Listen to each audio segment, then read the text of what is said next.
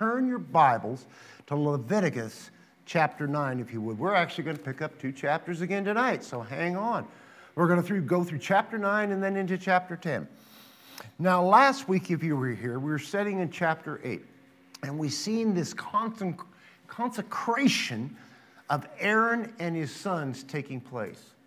Everything was getting put into action. All these chapters before, as God spoke to Moses, how the sacrifices was going to be, hadn't happened yet, guys. This is the beginning here. There is a beginning that happens, and they are consecrated now. Aaron and his sons, and Moses led them through this whole thing in chapter 8, doing just as the Lord had commanded Moses. He anointed them. He anointed the tabernacle. He anointed them. They did some sacrifices. They preparation, right? All this preparation for service for Aaron and his 2 sons, Aaron being the high priest and them being priests also. Aaron and his 2 sons now are set apart in holiness unto God through this consecration. Aaron and his 2 sons are consecrated to the Lord. What is that?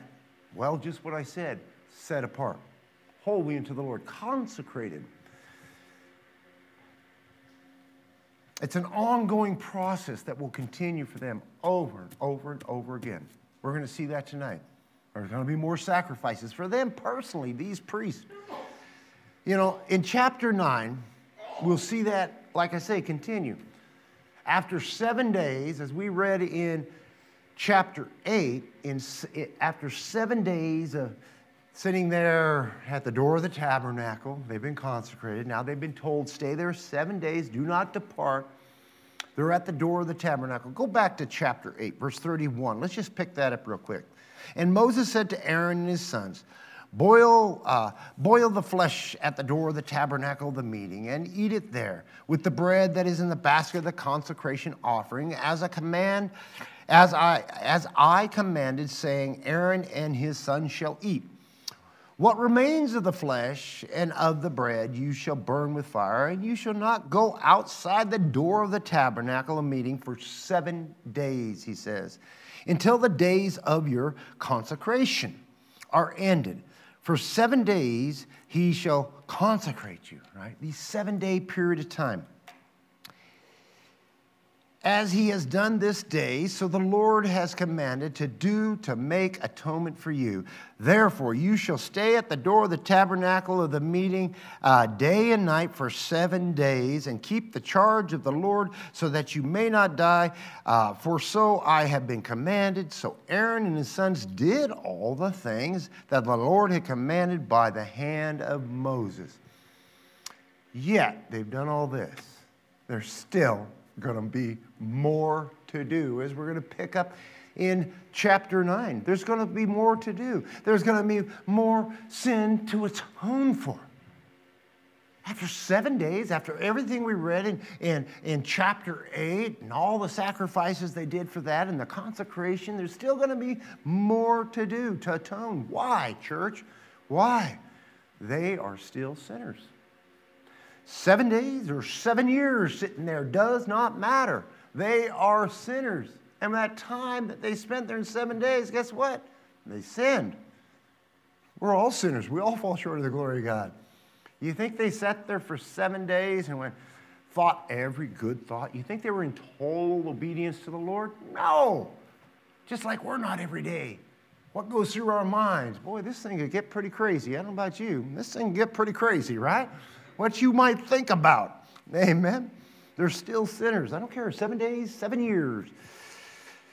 See, all these sacrifices that they'd done, no animal would be perfect enough. We know that. No blood would be good enough. No offering would be strong enough to totally atone for their sin. Now, for the Christian, we do use the word consecrate sometimes, but we really use the word sanctify, right? To be sanctified in the Lord. We use that word, sanctified by the blood of Jesus. We are sanctified by Jesus' blood. Obviously, Jesus' blood was perfect enough. Jesus' blood was good enough. Jesus' blood was strong enough. Jesus' blood was the only thing that could totally atone for sin. They didn't have that. The children of Israel, you see. We use this word sanctify. So how is it different? How is it really different? Well, obviously, I just said, Jesus' perfect sacrifice. The unspotted and perfect Lamb of God who died upon the cross once and for all, one time sacrifice. Hebrews 10:10. By that, we will have been sanctified, right? The word sanctified. By that will we have been sanctified through the offering of the body of Jesus Christ once and for all. Jesus was the perfect sacrifice and always will be the final sacrifice for our sanctification. Holy and set apart as these priests needed to be, you see. Holy and set apart by Jesus for the Christian. Now, is our sanctification then complete? Is it all done? By the blood of Jesus, is our sanctification complete? Yes and no. Okay? Yes and no, of course. Of course, Jesus' blood covers us. Of course, you're saved. You're a believer in Christ. Of course, that part is. But there's a work in progress. See, sanctification is a work in progress within the Christian.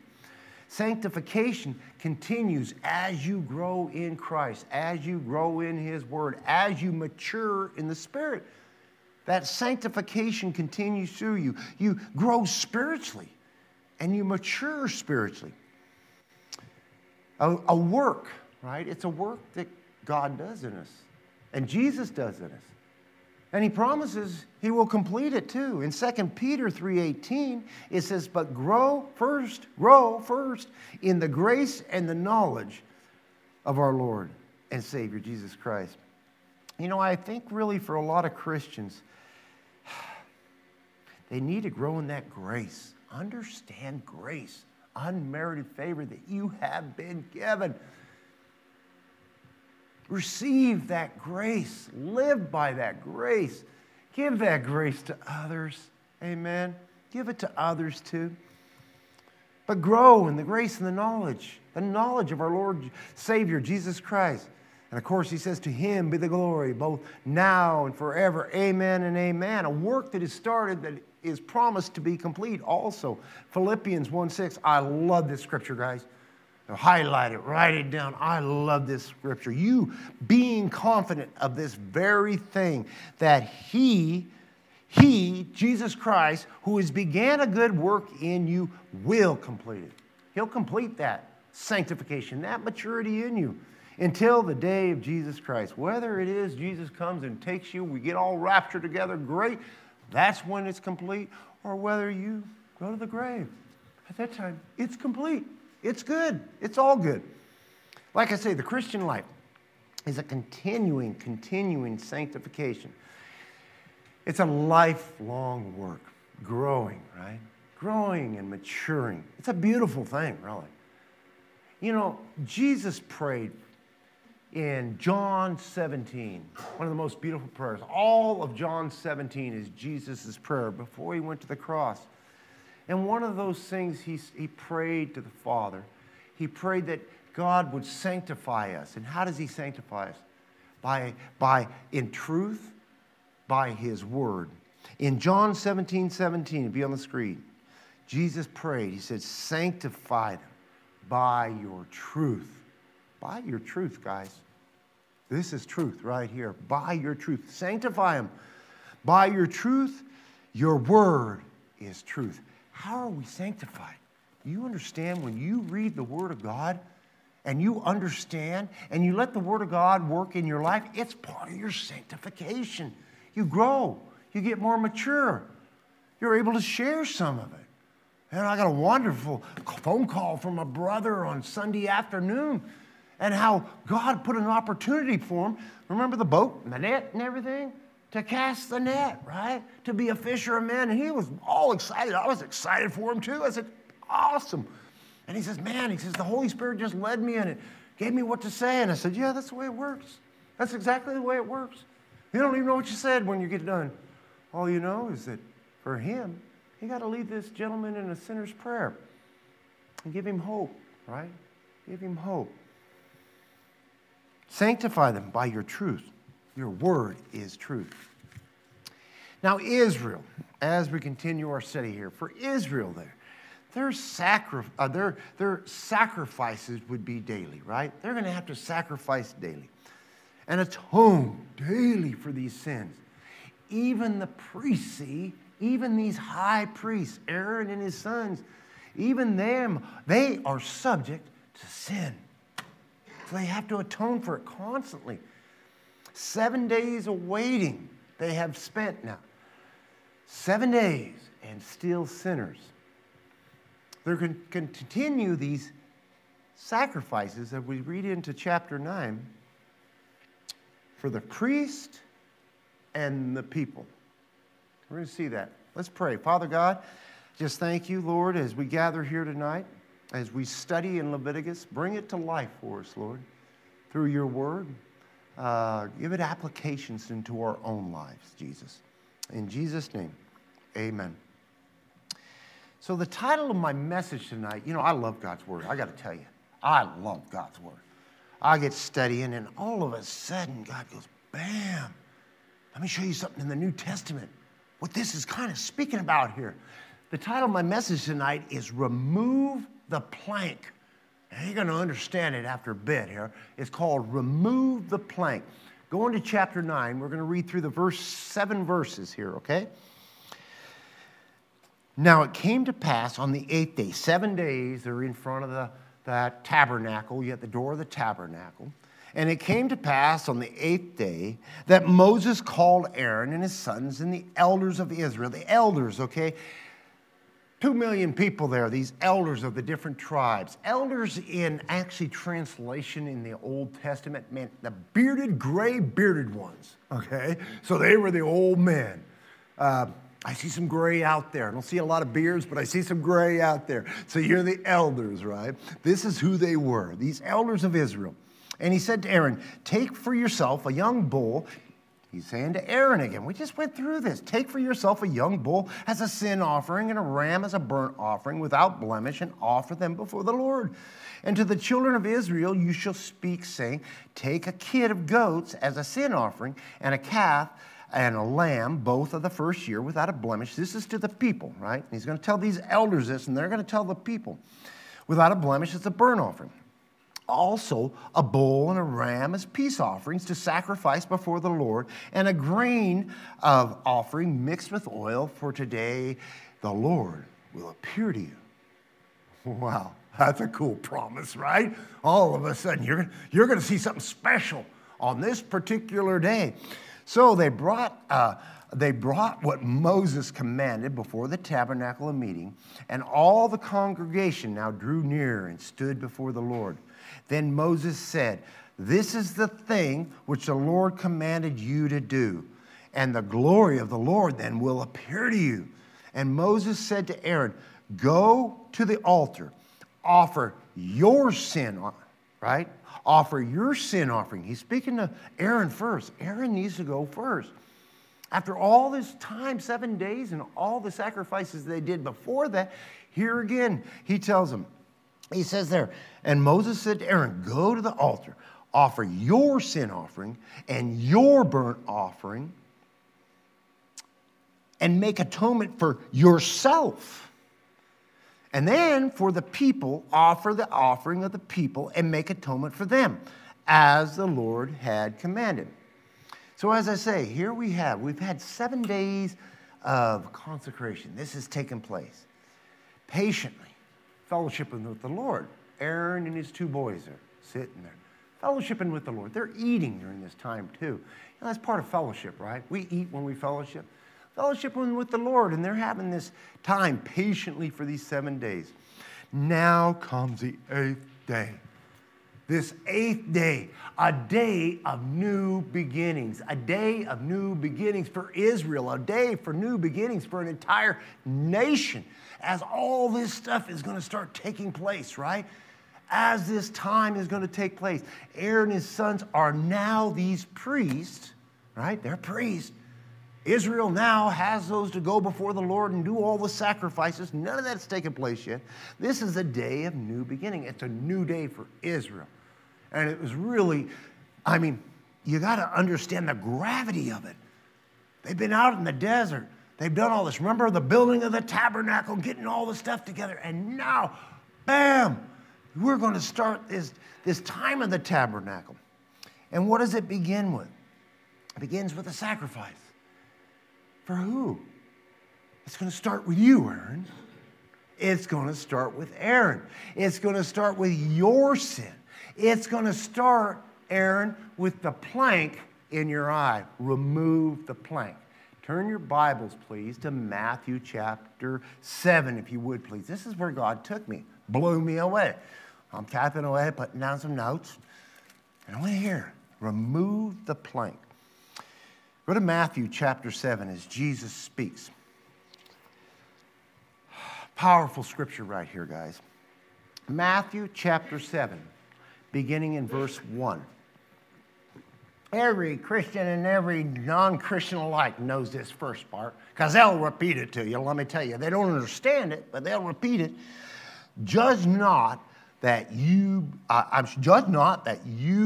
be not judged. Everyone say, well, you can't judge me. All right? What's Jesus actually saying? He says, condemn not, that you not be condemned. That word in translation is condemn not judge. And so, for with what judgment you judge, you will be judged. And with what measure you use, it will be measured back to you. And why do you look at this speck in your brother's eye, but do not consider the plank in your own eye? Right? Do not consider that plank that's in your own eye. You're looking at your brother's speck. Amen? Or how can you say to your brother, let me remove the speck from your eye, and look, a plank is in your eye. A plank is in your own eye. How are you going to minister to that one? How are you going to help that one, right? He says there, hypocrite. I love that. Oh, man. Hypocrite. Hypocrite, Jesus says, first you remove the plank from your own eye, and then you will see clearly to remove the speck from your brother's eye. Look at your own sin first. Get that before the Lord. Sacrifice, Aaron, we see, it starts with him. He's going to be doing this work for the children of Israel, going on their behalf. Get the plank, remove that plank out of his eye first. Remove, and then you're able to help others, you see.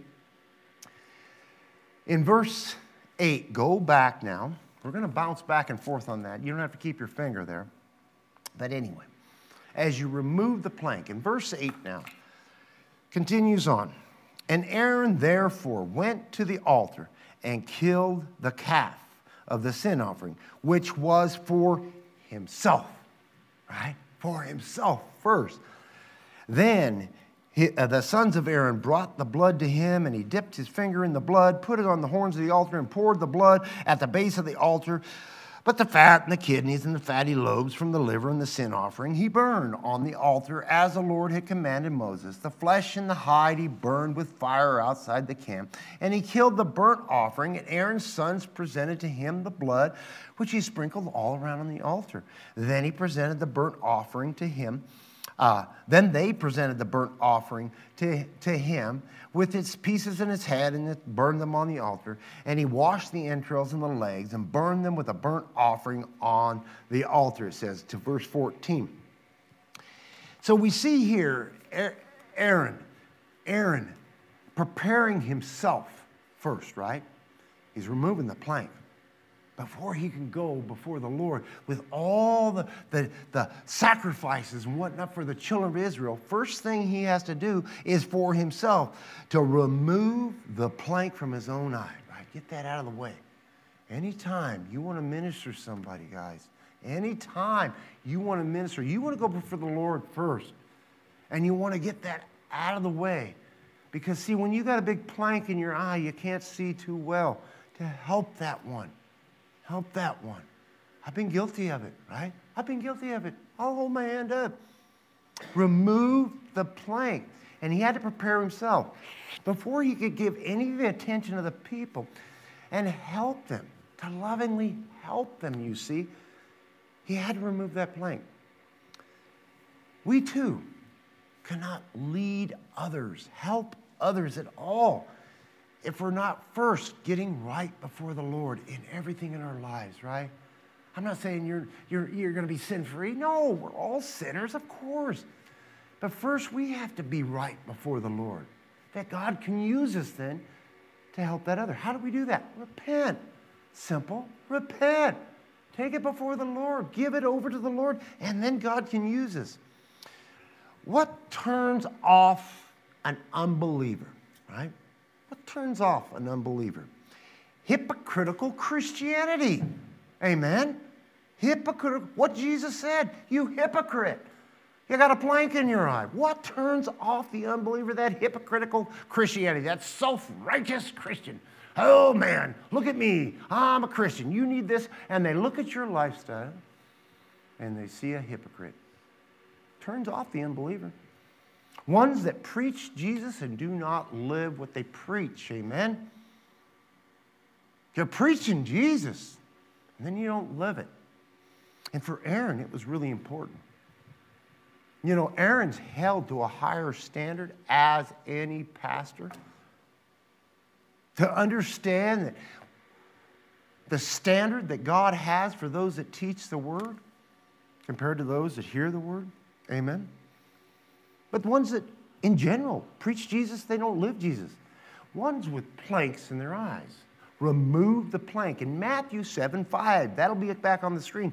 Hypocrite, he says. First, remove the plank from your own eye, and then you'll see clearly to remove the speck of your brother's eye. Where are we on that? Where are you personally? That's something between you and God, right? That plank in your eye, get it removed. Where are we? Are we hypocrites? You know, are we one with eyes full of planks within the body of Christ, within the church? It's a serious question. That quote that was in the beginning of that song by Brennan Manning. The greatest single cause of atheism in the world today is Christians who acknowledge Jesus with their lips and walk out the door and then deny him by their lifestyles. That is what an unbelieving world simply finds unbelievable. That is a powerful quote, man. Very powerful quote. And exactly that. You know, there's a saying, your life may be the only Bible someone ever reads. You understand? Your life and your lifestyle and your witness unto others may be the only Bible they ever read. They literally read the Bible, God, Jesus' commandments, through you. What are they reading? Amen. What are they reading? Go into verse 15 now as we move along. Then he brought the people's offering. Took his own first, right? Got his plank out of his eyes. Then he took the people's offering and took the goat, which was the sin offering for the people, and killed it and offered it for sin like the first one. And he brought the burnt offering and offered it according to the prescribed manner. Then he brought the grain offering, took a handful of it and burned it on the altar beside the burnt sacrifice of the morning. Verse 18, he also killed the bull and the ram as sacrifices of peace offering, which were for the people. And Aaron's sons presented to him the blood, which he sprinkled all around the altar, and the fat of the bull and the ram and the fatty tail, which covered the entrails and the kidneys, and the fatty lobe attached to the liver. And they put the fat on the breast, and they burned it on the altar. But the breast and the right thigh, Aaron waved as a wave offering. Remember that last week, talking about a wave offering and a heave offering, heaving it up to the Lord, you know, and the wave offering going this way. And I said how, you know, it actually makes the sign of the cross. Man to God and man to man in the wave offering. Anyway, continue on. So this offering before the Lord, as Moses had commanded. Then Aaron lifted his hand toward the people. Oh, this is beautiful, guys. He's doing all this, right? It's all coming down, man. It's a new beginning in Israel. Then Aaron lifted his hand toward the people, and he blessed them and came down from the offering, the sin offering, and burnt offering, and peace offering. And then Moses and Aaron went into the tabernacle of meeting, and then they came out and blessed the people. Then the glory of the Lord appeared to all the people. They got their plank out of their eye, and they're coming out and they're blessing the people. And the fire came out before the Lord and consumed the burnt offering and the fat on the altar. When all the people saw it, well, they shouted and they fell on their faces. Amen. They fell on their faces. Yeah, they went down. Wow. Aaron offers this sacrifice for the entire nation of Israel. You see what's taking place here? There was a sacrifice, all these things, in order as God had commanded. But it is for the entire nation of Israel, all these people. What had to take first? What had to take place first, though, right? His own cleansing. His own cleansing. Before he could offer all this for the entire nation. His own sacrifice and removing the plank beforehand. 2 Chronicles 7:14. If my people who are called by my name will humble themselves and pray, and then seek my face and turn from their wicked ways, then I will hear from heaven and will forgive their sins and heal their land. What has to take place first still today? The church. Repentance within the church, you see. If my people who are called by my name will humble themselves and pray and seek my face and turn from their wicked ways, repent. Where do we stand today in the church? American church. Where do we stand? Do we stand in this planks in all the eyes? Right? A bunch of planks in our eyes, a bunch of hypocrites within the American church. And there's a few of them praying, oh God, heal our land, change the government, do all this stuff. And there's still the wicked ways, and they haven't humbled themselves, and they haven't prayed fervently. Aaron, he first got the plank out of his own eye, humbled himself. Amen? He humbled himself.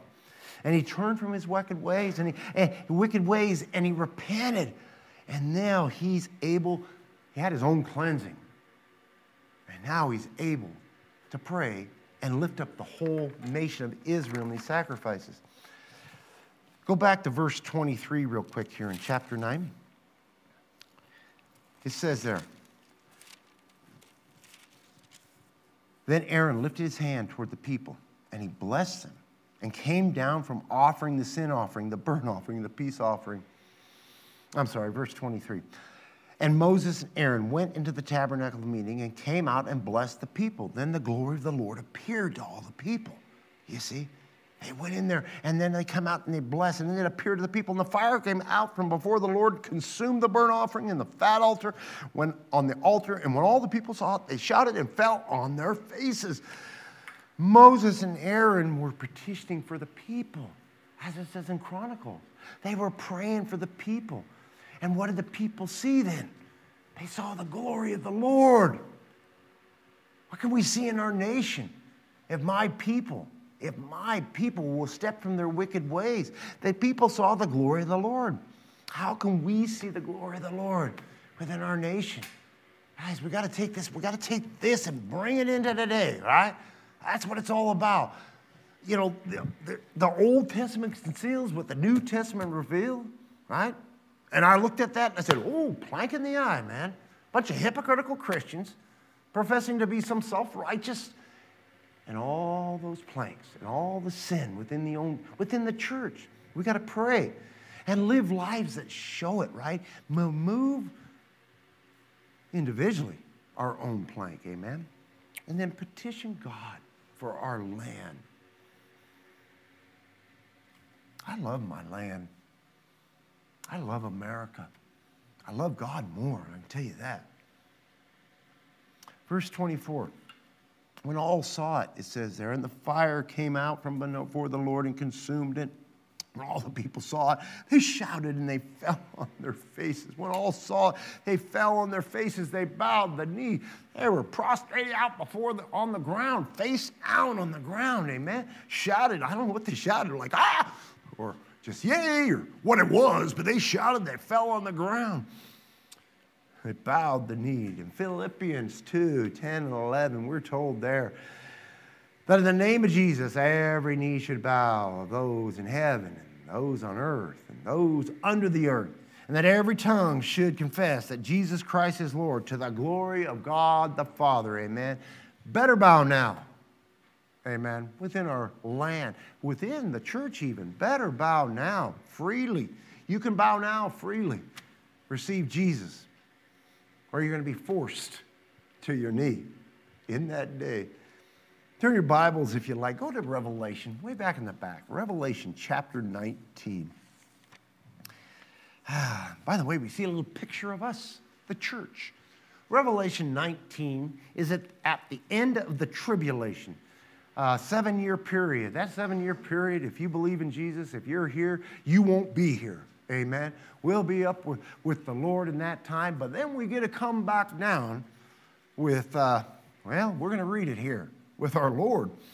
In verse 11 of chapter 19, John writes, "Now I saw heaven open, and behold, a white horse, and he who sat on him called Faithful and True. In righteousness he judges and makes war. His eyes were like flame of fire, and on his head were many crowns. He had a name written that no one knew except himself. He was clothed with a robe dipped in blood, and his name is called the Word of God." Amen. Jesus, the Word. From the beginning, the Word. "And the armies in heaven, clothed in fine linen, white and clean, followed him on white horses." Yee-haw! That's you. All right? If you get to heaven, yee-haw! We follow him on these white horses. Talk to Terry there about learning to ride, by golly. "Now, out of the mouth goes a sharp sword, and with it he would strike the nations, and he himself will rule them with a rod of iron. He himself treads the winepress of a fierceness and the wrath of Almighty God, and he has on his robe and on his thigh a name, King of Kings and Lord of Lords." Amen. That's powerful. I don't know. I could read that over and over and over. That's our Jesus, guys. Go back now. Head on back to Leviticus. We're going to go into chapter 10 here. Yeah. Oh, they fell on their faces all right. Seen the glory of the Lord. Those who don't receive Jesus, they're going to be on their faces. That's not going to be a good time. Tribulation. Don't let your family go in the tribulation. And if they do, leave them a note, right? If I suddenly am gone, leave them a letter. If I'm suddenly gone, everything I told you, hopefully you told them, right, has taken place. We have been taken. The church has been taken. Get on your knees. Receive Jesus Christ. By the way, I left this Bible for you, and I highlighted some things in here for you. Understand, right? Leave that for family members, amen? Go into chapter 10 now. We got to move. Chapter 10. Okay, then, after this happened, then Nadab and Abihu, the sons of Aaron, each took his censer and put fire in it and put incense on it and offered now profane fire before the Lord. Profane fire, which he had not commanded. So fire went out from the Lord and devoured them, and they died before the Lord. I read that last week, remember? Better keep his commands or else. And I read that little portion right there, those first 2 verses. What were they thinking? What's with these 2 boys here? This was not ordered by the Lord. God started the fire. God put the fire out there, right? This was not God's fire. They lit their own censers, created their own things, and lit the fire. And by the way, most likely, most commentators said they went into the holies of holies. They went in past the curtain with the Ark of the Covenant, right? What were they thinking here? These boys. What motivated them by any means? What was it? Was it some kind of pride, maybe, you know? Was it just, boy, we're really ambitious young guys, you know? We want to go in there and we want to impress somebody. Was it maybe jealousy that Aaron maybe is getting all the attention? We're just doing the little things and he's doing the big things. What was it? Were they just impatient, you know? They went in there, they brought in, made their own fire, their censers, and they put some, you know, the incense on it. Maybe they were bored of all the repetition. Have you guys been bored of all the repetition all the way from chapter 1 as we get into here? Maybe you've been bored. No. What was it, you know? Maybe they were just bored. Maybe they wanted to try something new. Oh, man, we're going to try something new. We got a new way. Let's do it a new way. A new way to go before God. Hey, we made this up. We'll just do this new way. Many, many, many look for a new way, church. Many over the years look for a new way. There's churches today. We got a new way to come before God, amen? We got a new thing going on here. We got some new fire. It's all of God. Is it? Is it? Itching to try something new. Got to have something new, something exciting, something new. You know what? This Word of God is getting kind of old, getting kind of boring. His commands are getting boring. Maybe we can bring a new Jesus in. We can get a whole new Jesus here. Many look for that. You know, I want to say, beware, beware, beware. I told a good friend of mine today, I said, you walk right on by that, what's that called, the 180, right down there on Gurley Street?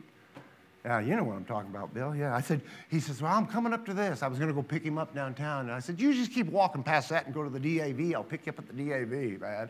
Don't let those Potter House get a hold of you. They got a new way, right? I shouldn't say it that way. But anyway, beware. God's not impressed with new ways. God's not impressed with new gods. In 2 Timothy chapter 4, it says there, for the time will come. It's amazing. The prophecy. Paul told Timothy, the time will come when they will not endure sound doctrine, but according to their own desires, because they have these itching ears, they'll heap up for themselves teachers, and they will turn their ears away from the truth and be turned aside to fables. We got a new way, man. Let me tell you about the new way to God. Aaron's sons, maybe they're caught up in the moment. I don't know what's going on here. Wow, I think we'll do this, you know. Let's just light some fire and walk in here. Our own fire. Maybe we can create our own fire. This was profane, man's profane fire, right? Think about it. Ooh, we got the Holy Spirit fire in the church. Is that man's fire? Is that God's fire? God can move powerfully in His Holy Spirit within a church. But is that man's fire or is that God's fire? We have to question that. Is it some kind of experimental fire and not God's fire? I have a quote here. It says, the fire on the altar of the burnt offering was sacred because it was kindled by God Himself, you see. It was kindled by God. It was sacred. Nadab and Abihu offered a fire of their own making. Perhaps they thought that all fire was the same, and an undiscerning person may have agreed with them. But all fire isn't the same, and there is a huge difference between the fire kindled by God and a fire conjured up by man. Oh, I tell you what, all you got to do is get on TV in a while, and you can see some fire conjured up by men. What can be our profane fire? Okay, let's come back to us. Right? Let's just come back to us. Well, we know Jesus. We're not wanting a new way, right?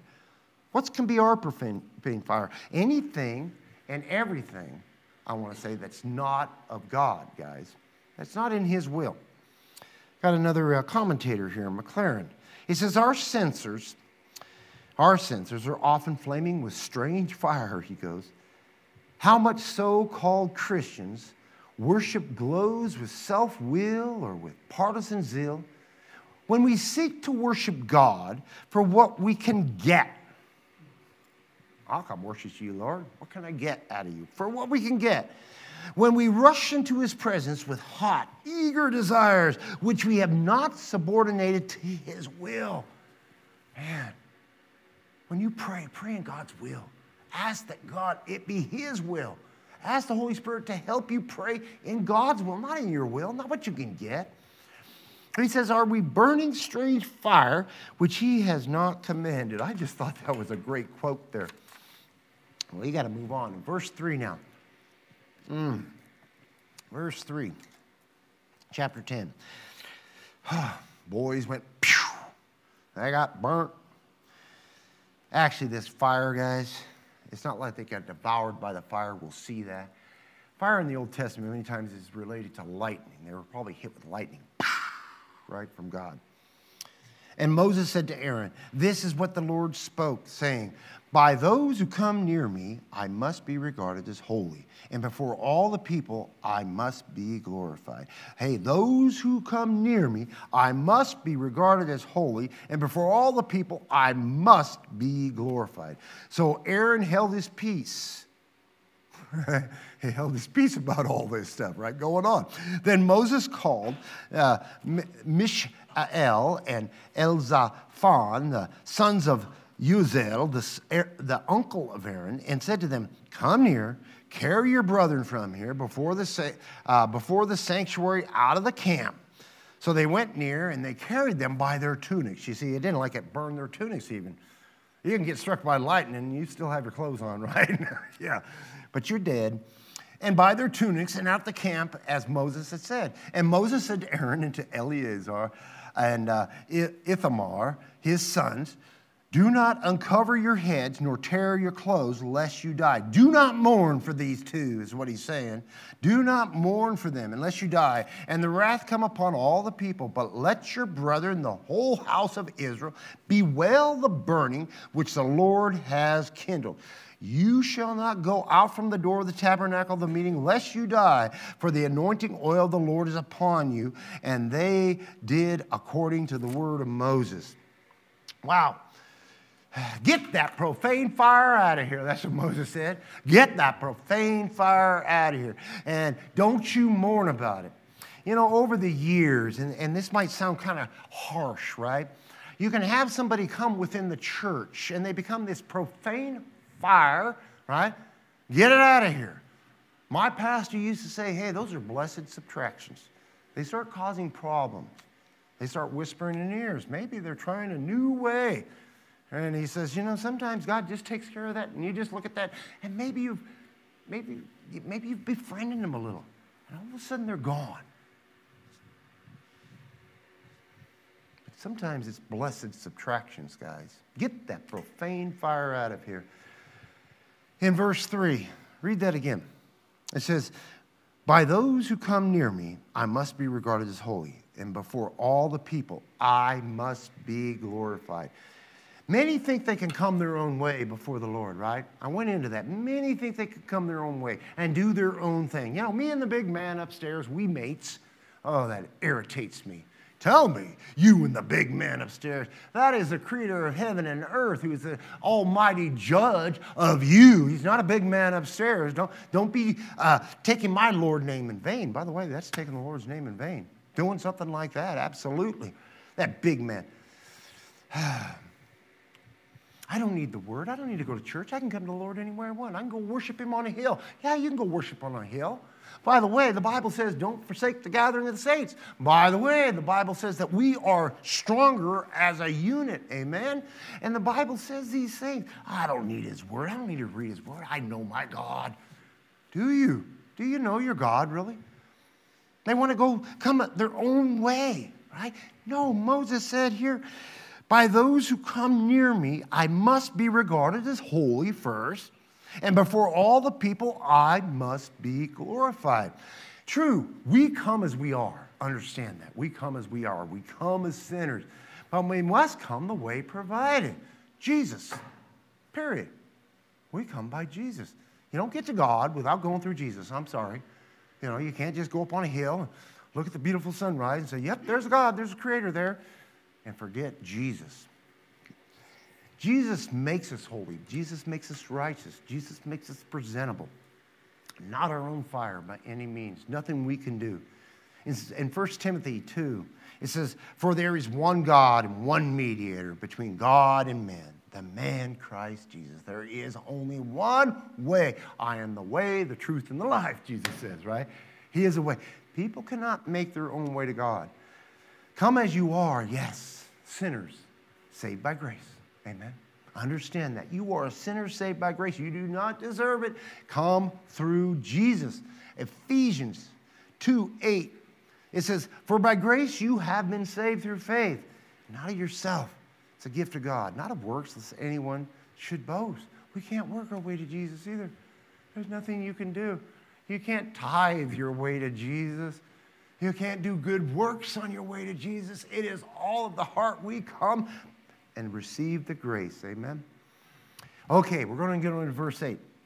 Now, the Lord is going to whisper something in Aaron's ear here. He's going to speak to Aaron. You notice he's been speaking to Moses. He speaks to Aaron. Hey, come over here, Aaron. I got something to tell you, right? In verse 8, then the Lord spoke to Aaron, saying, do not drink wine or intoxicating drink, you nor your sons with you, when you go into the tabernacle of the meeting, lest you die.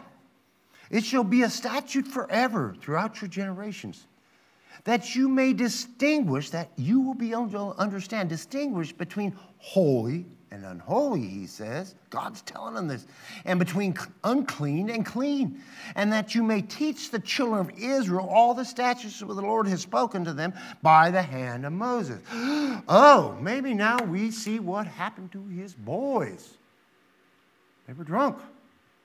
Good possibility they were drunk. Now we see this problem. His sons were probably taking the wine. Hey, brother, let's get us some our torches, and we'll get some fire on there, throw some inside. We can go behind the curtain, too. They had some wine in them, right? It's a good possibility. They were not sober-minded. You see, the Lord told Aaron then, he said, never, ever again.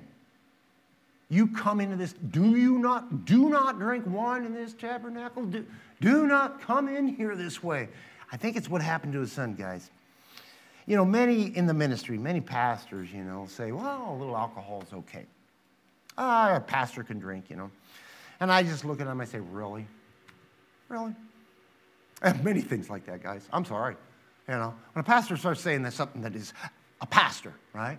A pastor starts saying something that's not biblical. I just look at him and say, do you ever read the Word of God? Seriously, do you read the Word of God? Do you understand the Word of God? 1 Timothy 3. A bishop, right? A pastor. Paul told him, must be blameless, the husband of one wife, temperate, sober-minded, a good behavior, hospitable, able to teach, not given to wine. Boom, there you go, pastor.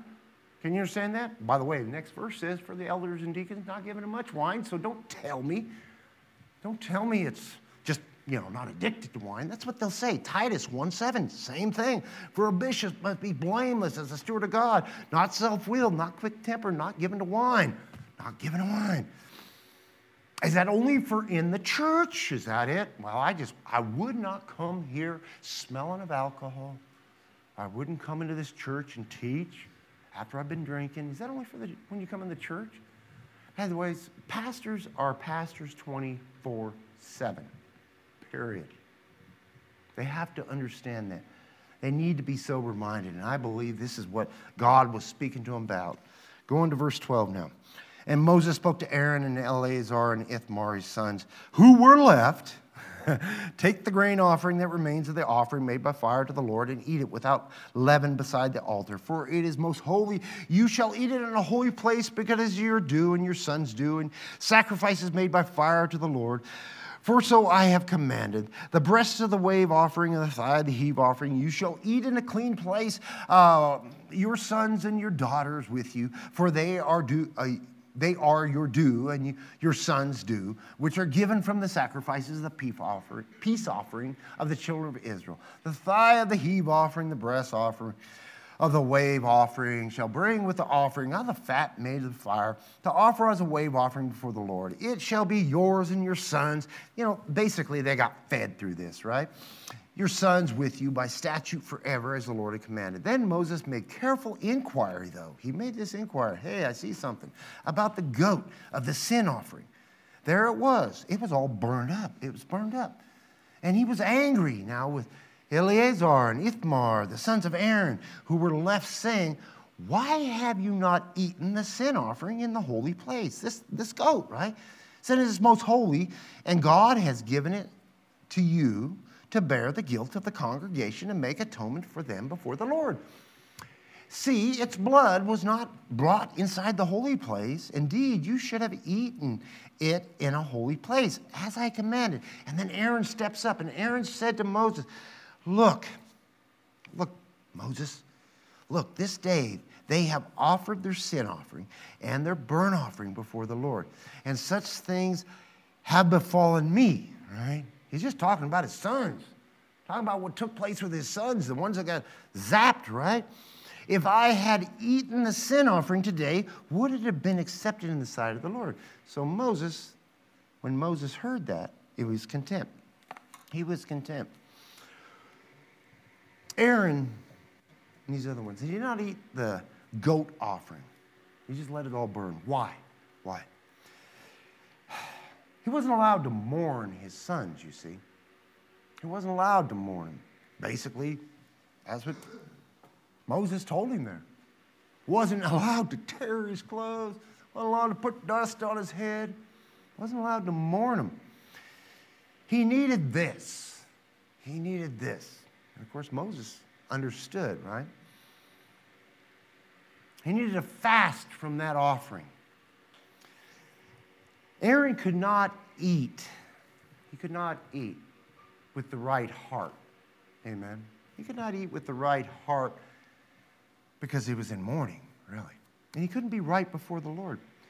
He said, if I'd eaten the sin offering today, would it have been accepted in the sight of the Lord, you see? He was worried that this would not be accepted because his heart was not right in the sight of the Lord, you see. Maybe Aaron was a little angry. What happened, God? Maybe Aaron had a bitter heart a little bit there. Aaron needed a chance to get right before God again, to remove the plank, okay? To get right before God because that plank was in his eye again. He was hurting. And get his own heart right. You know,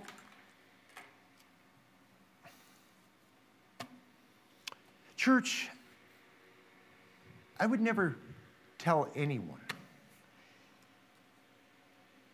how long to mourn, right? But is there excessiveness? Can there be excessiveness of mourning? See, Aaron needed his heart right before the Lord before he could continue on. So what was wrong? What was wrong with his heart? Well, number one, he wasn't trusting in God's will. He wasn't trusting in God. So for those today who struggle for long time with mourning, are you trusting God in everything? Are you trusting God in his perfect will and his perfect timing and everything else? You see, get your heart right. Come before the Lord and move on. Amen. Like I say, it's a hard subject for a pastor to speak about, but at times it needs to be spoken about. I want to read a couple things here and then we're going to end this. We often find it easy to burn the sin offering and hard to eat it. Burning hard against sin in a judging manner is easy. He says, then to sit down with a brother or sister as a fellow sinner and partake of the sin offering with them means now you realize you aren't any better than them. Going back to that hypocrisy again. Only this kind of heart can minister to people. And see, that's what Aaron needed to regain. He wasn't in any position. It wasn't in any position. God can use your experience, and maybe it's in mourning, right? When you all of a sudden, man, you're just freed from that. God has shown you great things, and guess what? He puts somebody before you who needs help with that speck in their eyes because their heart's not right before the Lord because they're going, why'd you take my loved one? Or questioning God and his sovereignty, amen? One more thing here.